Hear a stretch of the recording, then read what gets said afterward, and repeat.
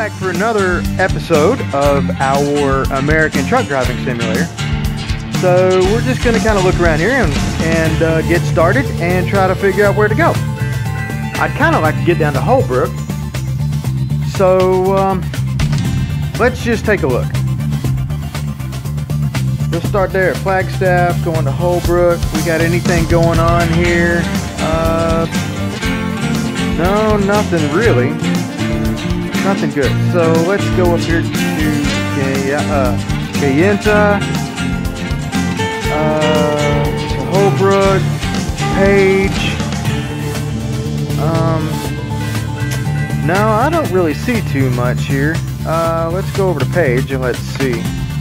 Camp Verde, driving a Scania, and then we've got another Scania, got a bus, we've got the Lieber, Wolferts. Oh look, we got a Bradley. Okay, well this Bradley's going to Holbrook, so that's good. Let's take this job. So we'll take this. I just started this this profile, and the only thing as far as mods that I have is I've added the Scanias and the Mercedes and the oversized cargo and just basically trailers, and that's all. This job pays $3,223. Got a nice pretty red Kenworth, driving to Bradley. It's a day cab, that's cool. And you know, that's something here where I live, we don't see a lot of day cabs. Mostly it's all 100% full-blown over-the-road truck with the integrated sleepers. And I'm starting to see a lot of the Volvos now. Oh, they've got the tow launcher up on this. Okay, well, let's get settled in here and go from there. I need to get the seat set up here, so if you'll bear with me a little bit, let's get this seat set up. I kind of like this new mod where we have the adjustable steering wheels. That I say mod. This is the new addition from SCS, and I kind of like it. It does give a little bit better ability to look at your dash and see your gauges and your instrument cluster. So, little news here. I don't have a wheel. So apparently now I'm looking for a used G27 because I don't think anybody can afford a new one if they can find them. Have you seen the prices on eBay? Oh my lord. So hey, you guys leave a comment below and let me know what y'all use. Do you use a wheel? Do you use a joystick? Do you use a mouse? Or you just stick with the keyboard? Alright, here we go. We're going to take off here. Now I don't have a Track IR yet. That will be the next purchase I make, I do believe. So we're going to right now go ahead and see if we can't get this beast out of here. Doesn't really look like it's that bad, but I have a feeling I'm going to have a difficult time with this trailer. So we'll cut this kind of wide here. I don't know who that guy is standing there, but you know what? These guys are always standing there. They never wave, they never talk, they never say, hey, what's going on? Alright, uh-oh. See, I was kind of afraid of that. I hope I didn't do any damage to that. But we'll back up and we'll get a better run at it and a better angle. So, uh-oh. You know, every time I see those Wahlberg trucks, I think of a Pepsi can. Alright, so here we go. Now we'll ease off out here. That looks good. Looks like I got plenty of room. And I like it. Okay, let's get out of here. Take off a little bit. Come up here and we're going to head through Page and on our way to Holbrook. So how have you guys been doing? I hope this video finds everybody doing well. And I hope you guys stay safe. And I hope you guys stay dry. Where I'm at, it has been raining a tremendous amount every single day for the last 5 days. You know? So it's not too bad here as far as opposed to the folks down in Louisiana. You know, I feel real bad for them, and my prayers to go out to all the folks down there. I've got a friend, his parents are flooded out. He's down there now. So, you know, it's a sad thing all the way around. So, let's just take off here and just keep rolling. I've been playing this ATS here not too long, about 4 months, I guess, and I really enjoy it. Wow, look at all the towers, all these electrical transmission towers. You know, in real life, they are not spaced that close together. There's just no way. I know they've done it for the game, but that is ridiculous. So, well, I sure am, seems like I've got a little lag going on. Yeah, I don't know. I didn't really notice that before. So, okay. I feel real bad for those folks down there in Louisiana. But I'm just going to sit here and ramble on until we get done with this. See, there's one of the mods. There's the hay trailer. Now, here in Texas, they do not stack rolls of hay that tall. They can only go 2 levels high. And that's on a standard skateboard, on a standard flatbed. Now, I was kind of wishing that when SCS came out with this new, I don't know, edition, I don't know what the word is that you want to call it, this new version, I was kind of hoping there'd be a little bit more scenery going on. I mean, I understand it's the desert, but it's not really all like this, you know. And I do notice that the trains on this, as we come to this crossing and this train just went by, the trains are no longer just the engine. It appears that they have added length to the train, you know, in the form of more cars. So that's a good thing. It is a little more realistic, but like here, we might have a train that is 60, 80, 100 cars long. You know, it might span 3 miles, you know, 15,000 feet. So let's see, what am I looking at here? Okay. All right, there we go. Just kind of have to see where we're going. And it's good to see them add a few cars to these trains like this. However, it's still not realistic. It's better, but it's still not realistic. And then it seems with the new map scaling too, it seems like that the destinations and the towns are closer together. I thought they would have been farther apart, but apparently that's not so, because if you guys have driven across Texas, it takes a long time.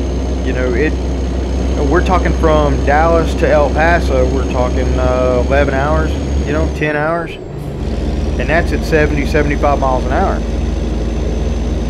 But I understand when you get out in the desert like this, I call it desert, the desert Southwest, it does look a lot like this. I kind of like the fact that there's not that many blowing tumbleweeds that I have run across yet. But I did just start this profile, and I'm actually just going to use this profile to test things out and see where we're at. My problem with this game is without the wheel, I just absolutely have a hard time staying within the lines. I'm like a kindergartner with a coloring book. I have a hard time staying in between the lines. Yep, there's the horn. It took me a while to figure out on the keyboard that one horn button was for the regular default horn, and was that a cop? That looked like a cop. And the second horn button actually activated the air horns. So, you know, that took me a little bit of time to figure out, but once I got that figured out, I think everything was good to go. Let's see here. What do you guys want to see? Do you want to see just regular videos of like just buying trucks? And uh-oh, dadgummit, I got a speeding ticket. This truck does not have an automatic retarder. Apparently, it does not. So I'm gonna have to keep an eye on the brakes on this, or I hope I don't get another ticket. Yeah, what kind of videos do you guys like? Do you like just sim videos, first-person shooter videos? What do you kind of... Leave a comment below and let me know what videos you like, and we'll see if we can't start integrating those in. I did just find a game called Stranded Deep on Steam, and it does look pretty cool.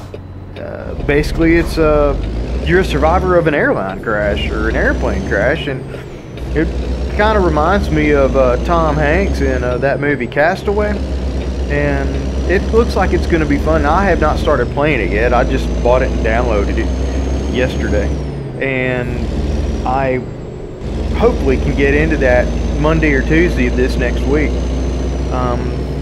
We're going to try that out. It looks like it'll be a little bit of fun. I kind of like the whole aspect of crafting tools and, you know, building things and getting more and more stuff, crafting bigger and better.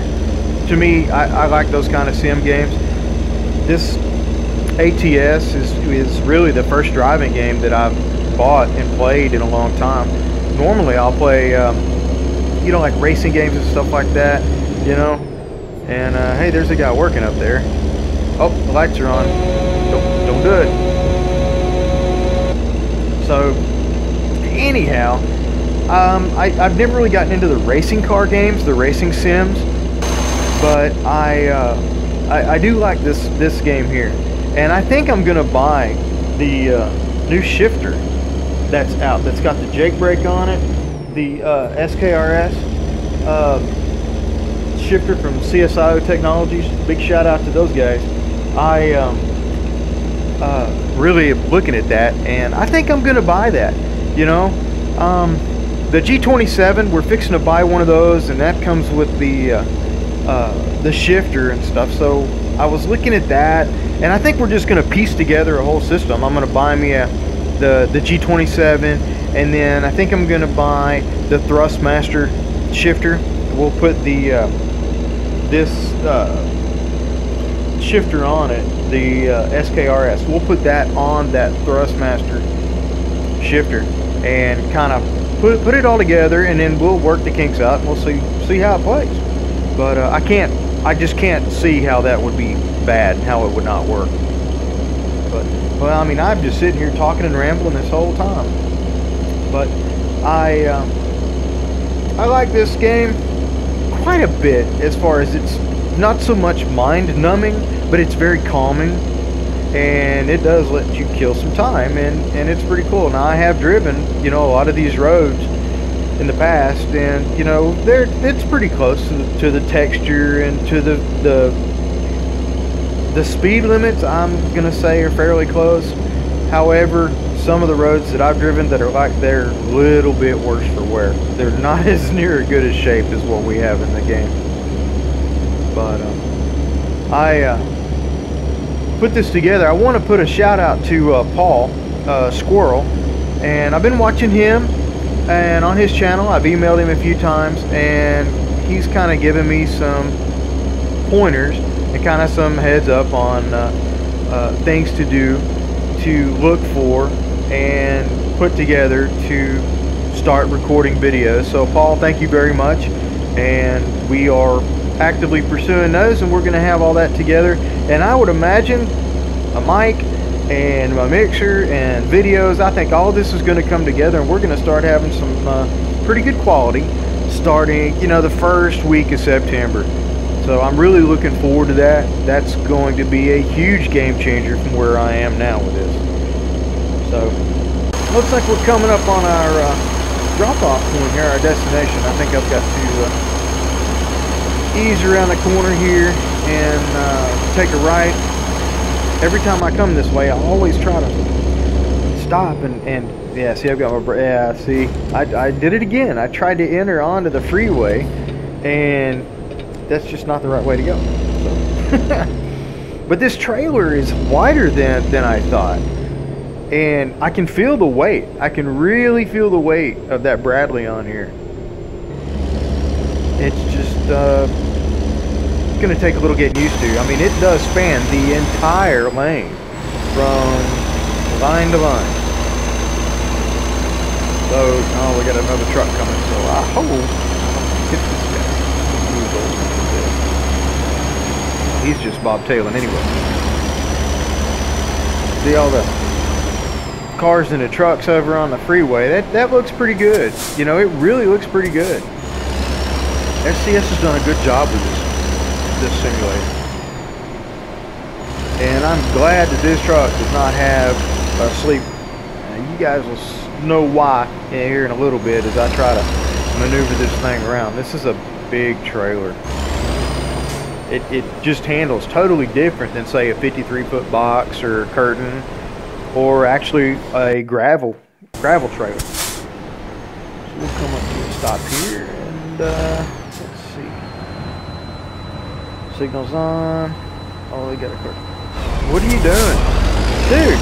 Seriously, go. I hope I don't scrape. No, I missed him. Come on, look at that. Yeah. Look at that. That's crazy. Look at, oh, I got 3 trucks stacked up out there. Alright, well they can wait. So we're just going to ease off up here, and we're going to drop this load off. And at that point, I think we're going to make our $3,200, providing I don't crash into something. So we're going to adjust this here. Yeah, I kind of wish we had a more varied assortment of buildings, and I understand the whole concept behind it, but you know, traveling through some of these cities and some of the businesses, you know, I'd like to see quite a bit more buildings. I mean, I get now we have a couple of different kinds of gas stations, but I really think that if we had a little bit more buildings would be really cool, I think. Let's see here. Which one do we want? 40, 15? Yeah, let's go 40. Oh, that's pretty easy. It looks like it's right there. Alright, well, let's just see. Since I'm not used to this too much here, I think we're going to change to the outside view and go from there. We're going to try to park this using the outside view, and more than likely, that's probably the way I'm going to do it. I just don't think I'm going to be able to do it like this. I'm spatially challenged. That's what you know what? That's what we're going to title this, is Spatially Challenged. ATS Spatially Challenged. I like that. See, I'm like way off. I am so far off. Yeah, well, some of these guys make it look easy. Some of them make it look easy. Yeah, see, yeah, that's not going to work. Alright, hold on a sec, guys. Let me work this out.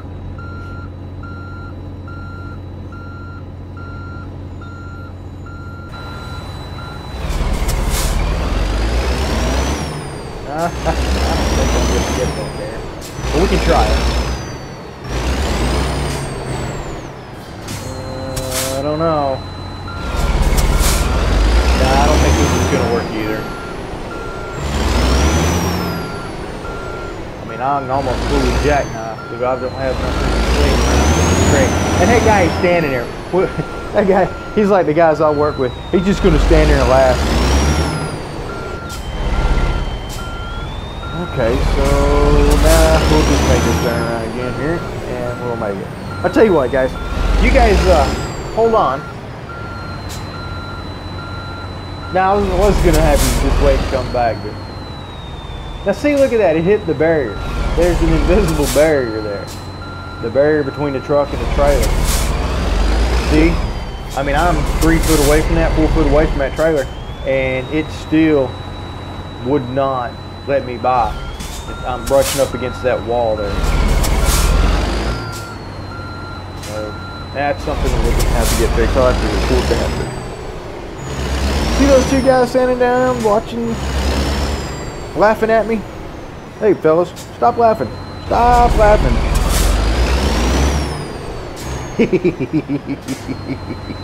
Alright, I think maybe I can get this now. I do like driving the Scanias and the Mercedes just for this reason. The 900, these Kenworth 900s are just absolutely huge to drive. The Scanias will pull a lot, and the Scanias will go fast, and they will just turn on a dime. Oh, I don't want to kiss that trailer. Don't want to kiss. All right, I got plenty of room there. So anyway, hey guys, I really would like your comments on this. I want your thoughts on that. In ATS, what is your favorite truck? And what is your favorite truck trailer combination?